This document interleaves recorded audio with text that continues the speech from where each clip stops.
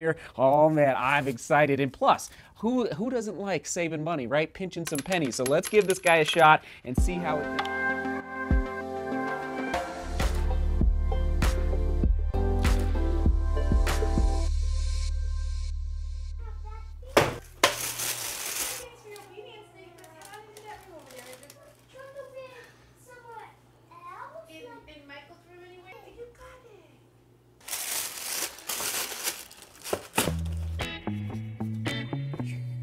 Good morning, everyone. There we are. Okay, I am not talking about the ASICS Novablast today. I'm talking about a new shoe with a similar name, the ASICS Roadblast. There it is. Oh, in that dark blue colorway. So here's the deal. Many of you probably saw all over YouTube. I think I saw on 20 different YouTube channels people reviewing the ASICS Novablast. It took the interwebs by storm because I think it's a great shoe. Well, here we go. A shoe, the Roadblast, that is $40 cheaper than the Novablast and a much lower profile with respect to the stack height, because I did see some reports that people did not like how the Novablast felt a little unstable, meaning it was just a little too high off the ground for them. So this is lower to the ground, $40 cheaper, ASICS Roadblast, first impression run, not my full review, after 50 miles. So let's lace up, give it a shot here. Oh man, I'm excited. And plus,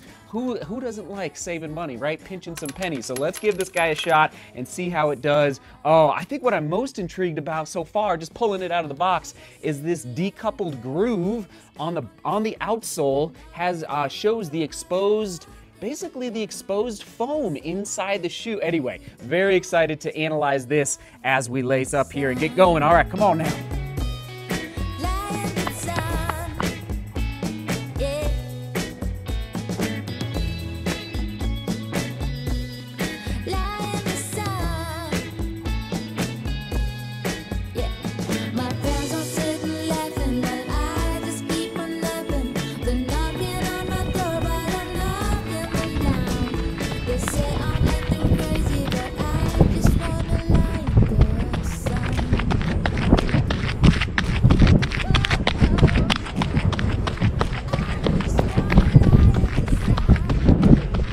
And we're back, everybody, into the studio. First impressions of the ASICS Roadblast. All right, there it is again, $40.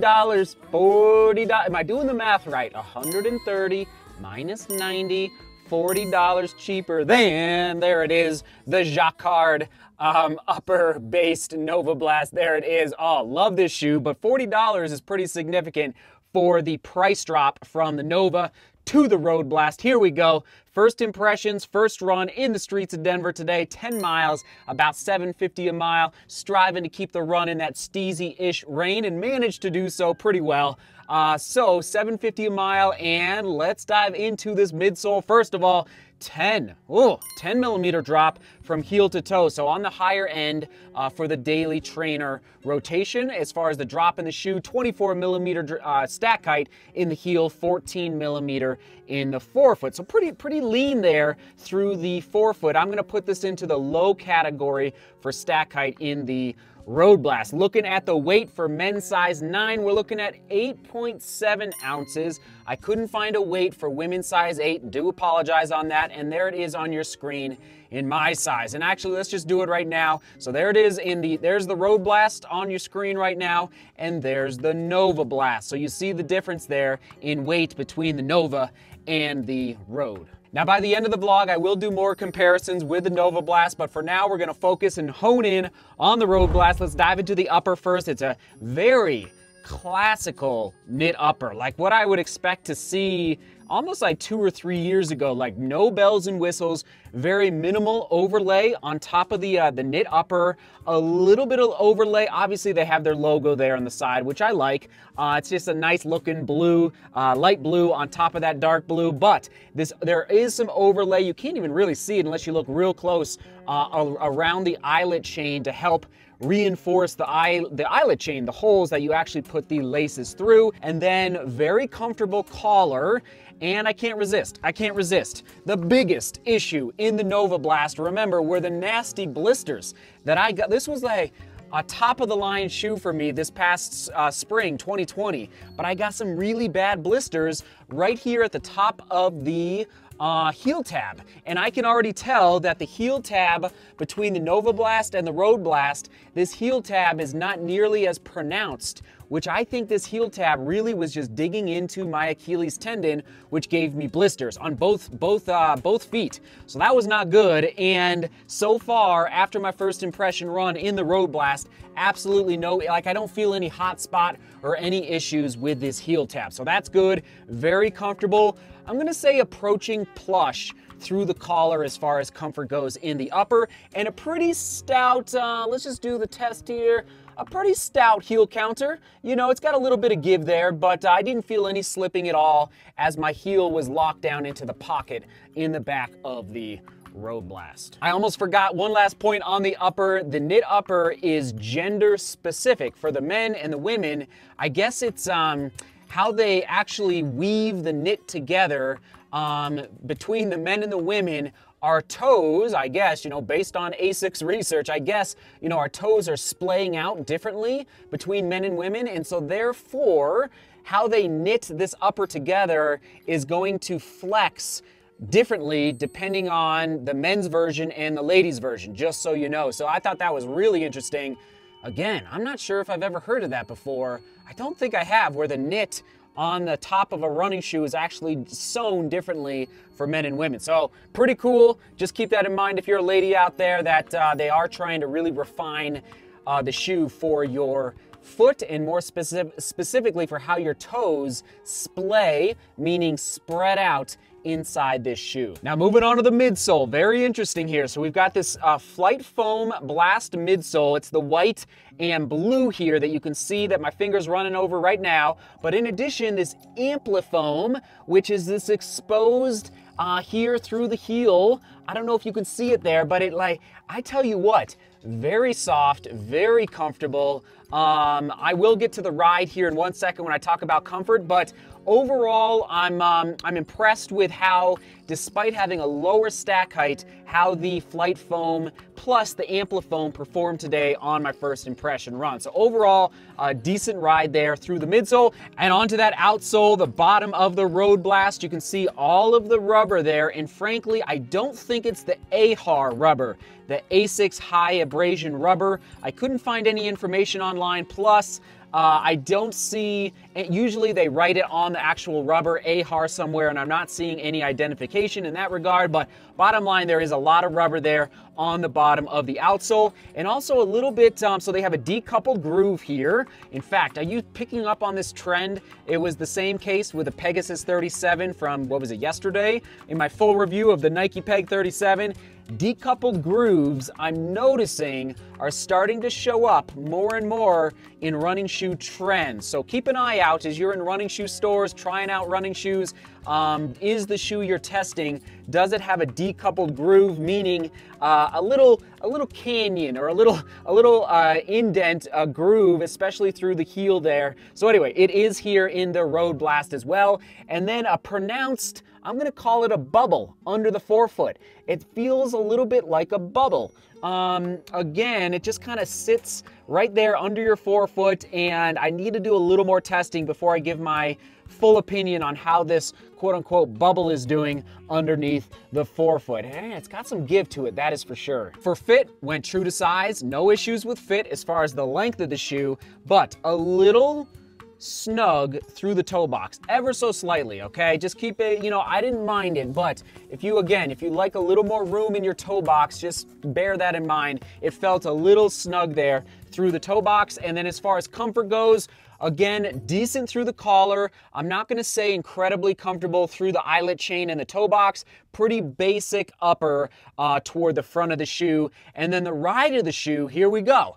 I was not as impressed as the Novablast, all right? I'll just put it out there right now. Now, listen, a ton more stack height. I think 8 millimeters more stack height midsole foam in the Novablast compared to the Roadblast. So it's not gonna be as soft or as bouncy. That was really the word that bounced out, that jumped out at me when I was reviewing the Novablast. So a good ride, but definitely not as bouncy or as, I'll just say even as fun to run in compared to the Novablast. Overall decent though, as far as the comfort, considering that the weight of the shoe has dropped. For my positive and drawback of the Roadblast, positive is the weight. I'm very pleased, okay? Even considering the drawback. All this, okay, I think there's too much outsole rubber, everybody. It's almost a little too firm, maybe not as forgiving. Hold on, let me just see here. It doesn't feel, maybe it's the exact same rubber, but frankly, it doesn't feel quite as forgiving as the Novablast outsole rubber. So that is my drawback. I think there's too much outsole rubber here. I think they could drop the weight of the shoe, my positive of the shoe, even more, maybe by 1/4 of an ounce or 1/2 an ounce. I'm not sure, if they just shaved off a little bit of this outsole rubber. But of course, durability prediction, because ASICS put so much outsole rubber onto this shoe, that means the durability should go up. So I'm gonna put it in the 400 plus category for the durability prediction in the Roadblast. How will I use the Roadblast moving forward, and who is this shoe best for? Of course, keeping in mind just my first impression run. I think this shoe falls into the right between daily trainer and easy day. Usually for easy day, I prefer a little more stack height, just for a little more forgiveness, just to make sure my legs are really being pampered and babied on my easy days. I like easy days to be ridiculously easy, as you well know. But it also is light enough that I feel like it could go a little further past an easy day, like 8 miles, 10 miles, maybe 12 miles. And it's just not quite, I like my tempo day shoes to be, in my size, to be closer to 7 ounces, all right? Even under 7 ounces is ideal. So it's just a little heavy for a tempo day shoe for me. So that's where the shoe's falling in the category for me. And who is this shoe best for? Here we go. I would say somebody that really appreciates saving money on a brand new shoe. And let's just dive into it right now. Saving money on a brand new shoe and ground contact feel under the forefoot. 14 millimeter stack height. I enjoyed it today, actually, getting up on my toes, striking the forefoot, and by the end of 10 miles, my legs, like my forefoot, was not feeling tired. Now, if I took this shoe to 20 miles, I do suspect that 14 millimeter stack height just wouldn't be enough for a long run shoe, you know, let's say a 20 miler like I did yesterday. So price point, here we go, $90. And here's what's exciting, everybody. Let's just pull it off. All right, so here's a Skechers Razor 3 from, oh boy, is this 2018, I do believe. Here's what's crazy. How hard was it to find a running shoe brand new for under $100 in 2019?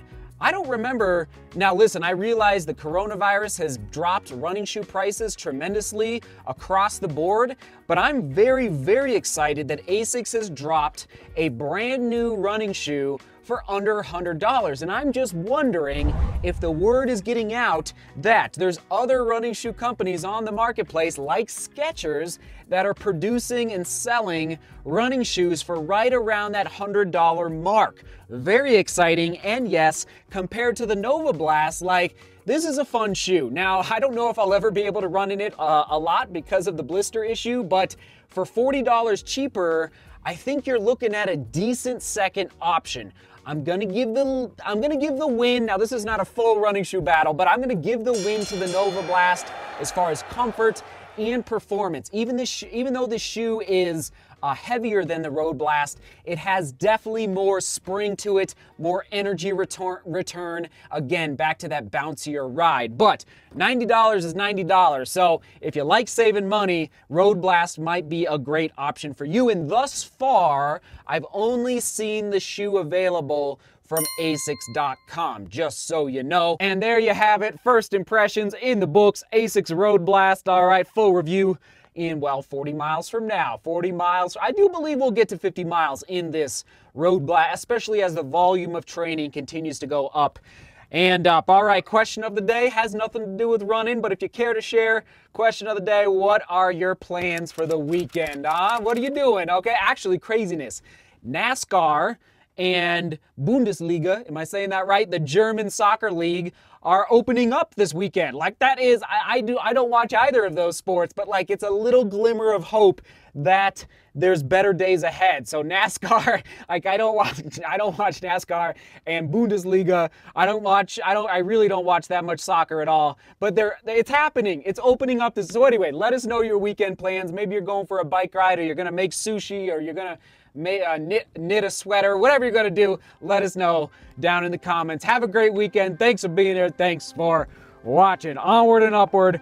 Oh, we're gonna make it through together. All right, we're gonna toss it back, of course, to the Novablast full review, ASICS Novablast full review right there. I think it actually might have been mixed into some other full reviews as well. But if you care to learn more about the ASICS Novablast, click right there. All right, seek beauty, work hard, and love each other. See you tomorrow. Had a hiccup.